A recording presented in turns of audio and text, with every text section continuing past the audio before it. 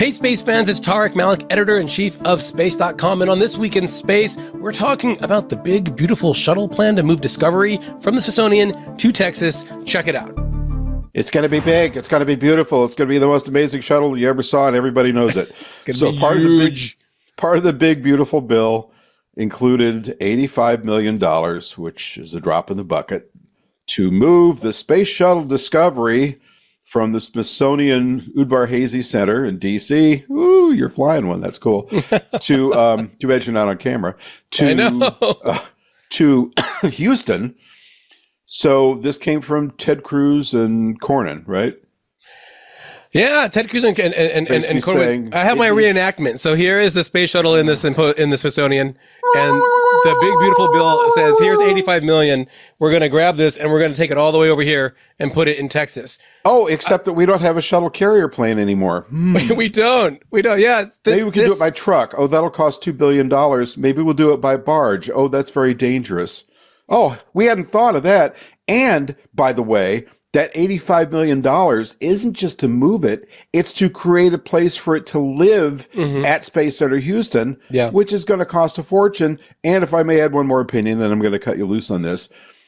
If you have tracked how Space Center Houston, which I love, they're a great place, have treated the Saturn V they have, which is over on the campus of the Johnson Space Flight Center, you know, it sat outside for 35, 40 years, really decaying, and then they finally put it in a building, which is fine. But it was basically, if you've seen those ads for the General's metal shed, you know, they bought a big metal shed, dropped it on top, and said, "Here you go." It does protect it, but it's a rotten way to display something as remarkable as Saturn V.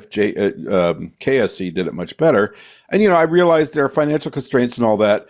But what does that bode for a space shuttle compared to, say, what Los Angeles is doing, displaying a launch configuration? Yeah. So yeah, for folks, you know, we've talked around it, but we haven't really specifically talked about the details. But the big beautiful bill, which is this massive, what is it called, a policy bill? So for the administration, it has all these different directives and laws in it for what the Trump administration wants to do, and in that, as part of that kind of omnibus package, Ted Cruz and Corwin of Texas included this measure that would set aside $85 million for the move of Discovery. Discovery is the most flown space shuttle. It is the space shuttle, the spacecraft of record when it comes to museums, which means that the Smithsonian kind of is keeping it as pristine as possible, as if it just stopped on the runway after its final flight in 2011. And if I may say, it's the space shuttle that I got to get aboard and sit in the commander's seat of back in 1997. They never let me touch anything. Thank you for bringing. You know what? That's so much better than flying on the zero-G flight. I knew you were going to go there. It's so much better, and you keep lording that one over me. But that's all I've got. Well, and you have more people coming to your website than we have reading our magazine or coming to our website. You get a far better paycheck than a certain editor-in-chief I know. You command the respect of the world and get invited to all these cool things. I'm lucky if I get some stale donuts for free, you know? Well, maybe if they move the shuttle, they'll let me touch it finally. I don't know. But that sounds a little creepy the way you said it. Well, what I'm trying to say is touch it. Well, the way that they kind of chose, as I recall, because it was really interesting to watch, is that all of these, the Smithsonian, you know, would get kind of like the initial nod to showcase as like the national museum of things. That's where the Wright brothers plane is. But excuse me, One is to be clear, as I recall, once something of NASA's comes back to Earth by charter, doesn't it automatically revert to ownership by the Smithsonian? Well, when they retired the program, when they delivered it to the Smithsonian, like it's like if all like with all the museums, it's like theirs now, right? I mean, what I'm saying specific to the Smithsonian is Apollo capsules, you know, unused engineering twins for the robotic probes and so forth. Basically, when NASA says we don't need this anymore, first rights go to Smithsonian, and if they take it, they now have ownership and or possession of it permanently. Yeah, if they take right? it, then they like, but it's also with like Enterprise at the Intrepid and Atlantis at KSC Visitors to Complex and Endeavor at California Science Center. Once they have it, right? It's theirs. It's theirs. As I understand it, and I was talking to our historian friend Robert Perlman about it today. Like what you're saying is like that's accepted. You know, they accept it. NASA signs it over to them. It's like you're signing over a car that you sold so that you can get a new car. Oh, except that in our case, our new car is not a nice giant winged reusable space plane. It's a bunch of capsules and a rocket that took 18 years to build. Anyway, so not that I'm salty about that at all. Well, can I just insert a point real quick? Yeah.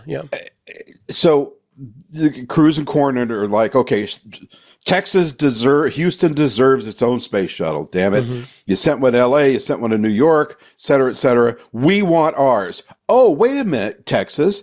You have the full fidelity mock-up shuttle called Independence, used to be called Explorer, at Space Center Houston already, on top of one of the two shuttle carrier planes. It's virtually indistinguishable to the lay eye from any of the other shuttle orbiters. And it's already sitting on top of this very specialized plane, one of the two that would have been able to carry it, Discovery, back to Texas where they're still flying, which they're not. You have a shuttle. It's big. It's beautiful. And it's got a gantry so people can walk inside of that one, which you can't do with the other ones. Yeah. Yeah. So you can walk inside it. I think you can go inside the carrier plane too. I haven't seen that exhibit at all. I haven't had the chance to go inside. I've seen it from the outside, but yes, you can go into both decks of the shuttle or see both decks of the shuttle from a gantry walkway, which is an interesting thing. And then you can go all the way through the carrier plane. Yeah, as you pointed out earlier, there are two of those carrier planes that we built, that NASA built. And one of them is there at Johnson Space Center. The other one, I think, is in Edwards. Is that where, or not? It's not called Edwards anymore. At Armstrong, I think. But it's mothballed. I could be wrong. Oh, yeah, it's been mothballed, and so we don't use that anymore. And there's equipment that they used to build to put the shuttle on top of that. They don't have that. It takes like 5 cranes to do, and so there's a lot of questions about where you would do it and how you would transport it and get it across. I mean, it took forever to get those shuttles on the ground streets, like from the LAX to California Science Center. Like it had to go up a whole bunch of streets. They had to cut down major. I was down there for 3 days. They're removing lampposts. They're cutting down trees. When it was here, had to remove pieces of buildings. When it was here in New York, when they delivered Enterprise to New York, it was at the airport forever. Then they put it on a barge, and then it had to come all the way over. Then they had these huge cranes. It was crazy. But at least they didn't have to drive it through the streets of Manhattan. Yeah. Oh my gosh. Can you imagine? Wow. The taxi drivers honking behind it the whole time. So, $85 million is not going to cover like all of that. Backing it out of the hangar that it's in at the Smithsonian Udvar-Hazy Center, transporting it across somehow, getting it, from wherever it lands to the Johnson Space Center, and then building whatever building they need. It's not going to cover that at all. Maybe they think they're going to get more money later in the future. It's not clear, but the last thing you want to do is start it halfway, run out of money, and then it's just stuck outside or in a shed or whatever for years to come. Which is what happened at the California Science Center. We got Endeavor. It sat in a metal shed for, 15 years? 12 years? With plans to do something better. So they have now done something better. They excavated and are building this big, fantastic building that will display it in launch mode with an external tank and solid rocket boosters. They're not going to have vapor coming out of all the vents, which I had asked for, but they said can't afford that. That seems like a no-brainer. I mean, they could add that later. Well, because it makes it a living, breathing thing. Yeah. But that structure alone and the engineering and design for it, I think, is up close to $200 million. Yeah. So Yeah, the and they're 85 million they're going to get that won't even pay for the move leaves it sitting, I bet you money, sitting outside or in a tent building for the next 15 years while they figure out what to do. yeah, and Because the oil same is money true can here only do so in much. New York because Enterprise was supposed to be on its own special barge next to they have a submarine at the Intrepid, encased in glass and visible from both sides of the river where it is right now. It's on top of the Intrepid in what was initially like it's a temporary shelter that has since become permanent. That is protected with See, like that's corrugated isn't that metal convenient? and Oh, that's what we really meant to do. yeah. We'll just call it Um, permanent. and that that one got damaged during Superstorm Sandy. Oh, The really? tail got damaged because of the structure on top. So The tail of the orbiter? of the orbiter, yeah, the very top, the vertical stabilizer. Pardon me Yeah. for calling it a tail. I apologize. God. So, uh, so there's a lot of open questions about it. Now, there was a development yesterday, and we've got another line, John, for this. If you've got room to share, it is line 26. And this came up during a Senate committee appropriations hearing the day before we recorded this episode. Ooh, And look, a whole page of text.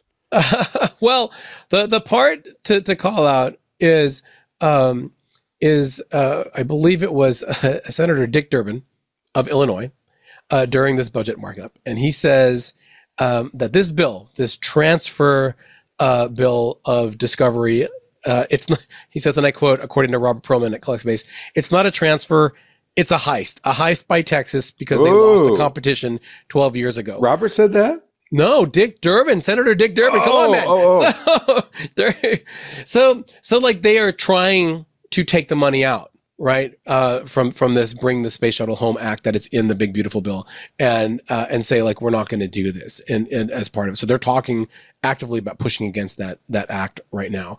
How they do that, I'm not sure, because now that act is law, right? Because Trump signed the big beautiful bill on July 4th, which I think means they have to execute it right now, unless Congress changes the law, which I guess they can do as well to pull it out. I'm a little murky. Somebody, please, listening out there, explain that how they would do that to me.